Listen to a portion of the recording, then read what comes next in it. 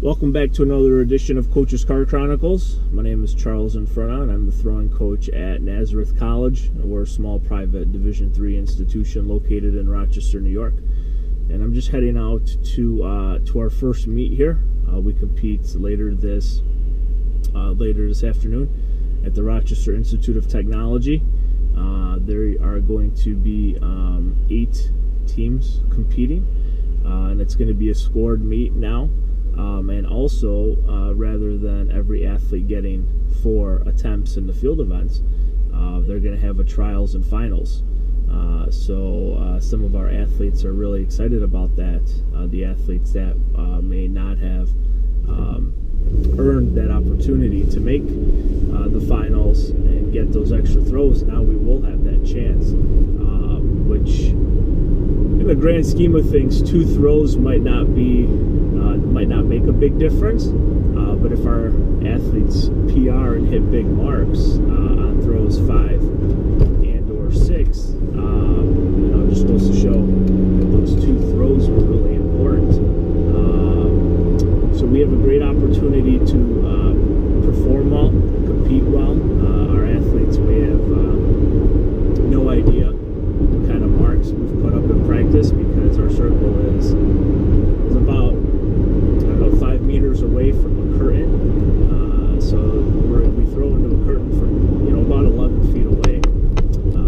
Really the only thing that we have to gauge distance on is the sound the implement, the shot, or the weight makes hitting the curtain, how high it potentially hits the curtain, and also what implement.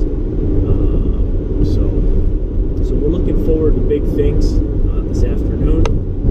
It's 4 o'clock start, which is fantastic because that's usually when we practice at Nazareth anyway. So the men's first flight will be the best power seated weight throwers. So men's weight throw is going to be going on at the same time shot put is going to be going on. So we have, depending on where they break up the flight, we'll have Luis, Brandon, Tyler, and possibly Nadim in the first flight of the weight throw. And then we also will have, based on where they put the cutoff, we'll have Gabrielle throwing in the first flight of shot put, power seated. So for our freshmen, really whatever fair marks they can get today, or they earn, those are PRs for them. So that's a win-win. On the men's side, because we have only two freshmen, or 2 throwers who never threw the weight and or the shot put, so their marks will be fresh. But Nick threw the javelin last year, so for him to not participate and not compete in anything this year, we're able to throw the shot and the weight. We'll see how that goes. But for Luis, Brandon, Tyler, and Nadim, our returning men's throwers, should be great opportunities to have PRs, set a good tone for the rest of the season.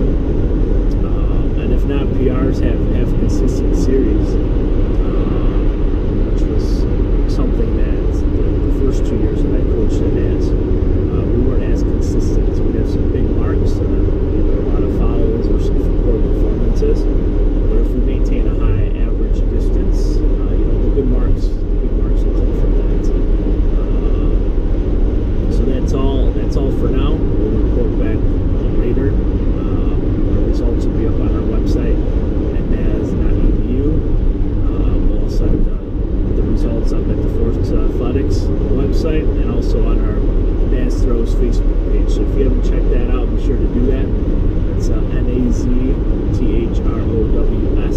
NazThrows on Facebook. Like us. A lot of pictures there, a lot of video coverage for practices and things of that nature. We look forward to hearing from you as listeners, as viewers. If anybody has any comments or questions about anything, please feel free to add them in the comment section of our Facebook page or in the comment section here on the YouTube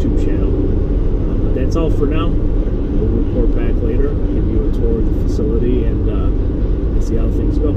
Thanks for watching. Have a great day.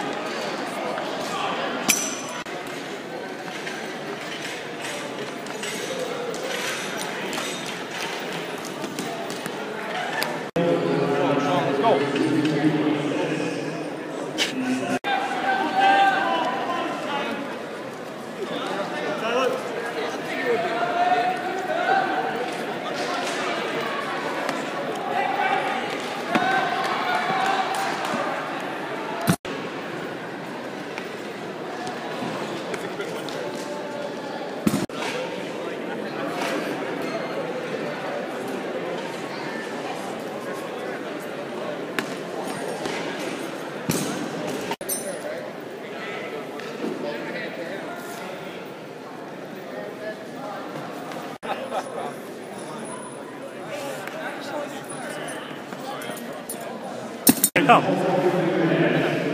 I got 2 of the purple shirts for him. What? Yeah, stay in.